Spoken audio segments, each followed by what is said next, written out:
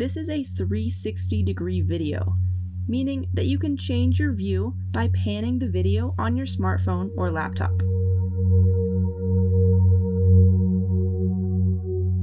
Hello everybody, this is Brandon from Clark Planetarium with a look at some simple outdoor astronomy tips for September 2020.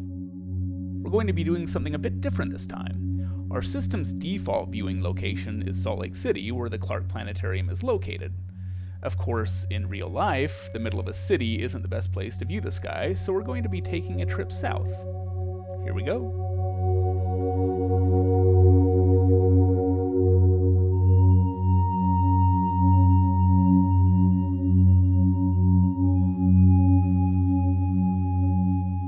I'm going to touch down in Cathedral Valley, which is inside Capitol Reef National Park in southern Utah. There are many places throughout Utah that can offer clear sky viewing, but Capitol Reef is amongst the best, so why not? And here we are. Of course, the next step will be to wait until after sunset. 10 p.m. or so should be plenty late around this time of year. Yeah, quite nice. We've got a beautiful view of the Milky Way going across the sky and can see many more stars than we'd be able to see in the light of a city. Well, now that we're ready to start our stargazing in this time of year, a good place to start would be the Summer Triangle. We covered this asterism in a previous Dome from Home video, so if you want to know more about these stars or the constellations in this area of the sky, I'd invite you to go back and check out that video. Farther down, closer to the southern horizon, we see two very bright points of light.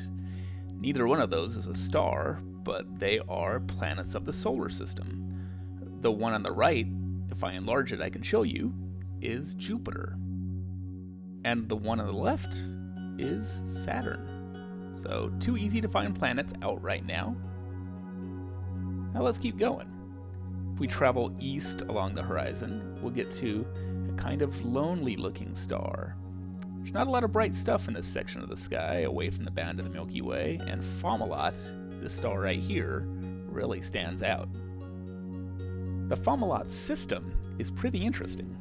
The star itself is fairly young. You can see here in some Hubble Space Telescope imagery that it's orbited by a massive debris field, leftovers from the star's formation. In 2008, scientists announced that they had confirmed the existence of a young planet amongst the material, which at the time had been recognized as the first directly imaged planet in orbit around another star. More recently, some doubt has been cast as to whether or not this object, which is officially named Dagon, is truly a planet or perhaps something else, such as a loose collection of leftover rubble from the impact of two large asteroids. It's the subject of debate to this day. I'm gonna keep going east and stop at this star right here. This dim little guy might not seem remarkable, but that's kind of the point. Its name is Tau Ceti, and it's a G-class star, just like our Sun. It's a little bit less massive and slightly more orange, but it's way more like the Sun than any other star in our neighborhood. Tau Ceti is 12 light years away, which of course is super far because everything beyond our solar system is super far, but it might as well be right next door compared to most of the other stars that we can see. So just think about that. If you were born on a planet orbiting Tau Ceti, the Sun would be just a dim little point amongst a sea of much brighter neighbors. Not really remarkable at all. If we go farther east and a bit more above the horizon, we'll find a much brighter object. Now, it's much brighter because it's way closer. We found another of the solar system's planets. And if I make it big, it's Mars. Mars is in the eastern evening sky these days, but will gradually appear higher as the weeks advance. Directly above Mars, higher in the sky, we can see four bright stars that form a nearly perfect square. This is the Great Square of Pegasus, which serves as the bulk of the constellation Pegasus's body. A kind of interesting note about this constellation is that technically, one of the stars in the square doesn't even belong to Pegasus.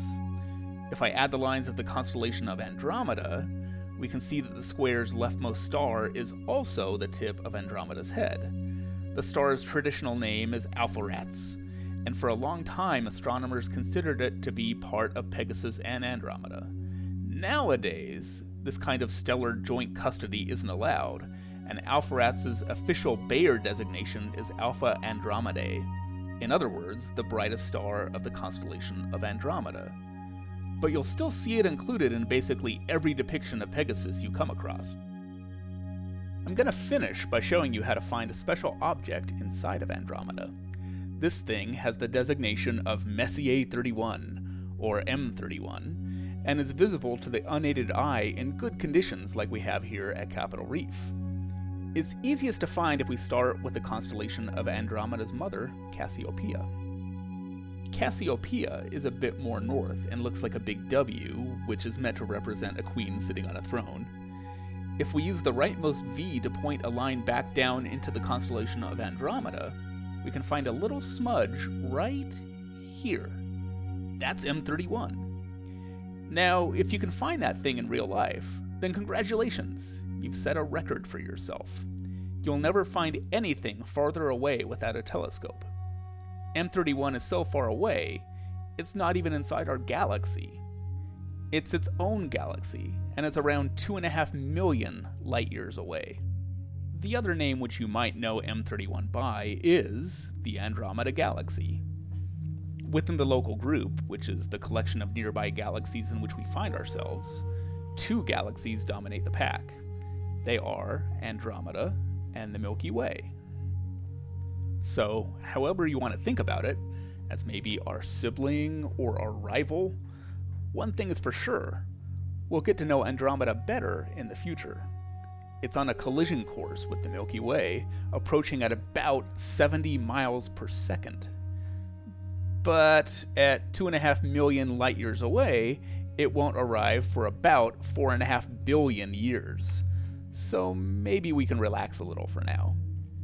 Until then, I hope you have the chance to check out our night skies in a place like Capitol Reef. If you want to learn more about the night sky or just get some awesome astronomy lessons, be sure to check out Clark Planetarium's YouTube channel and Facebook page. And happy sky watching!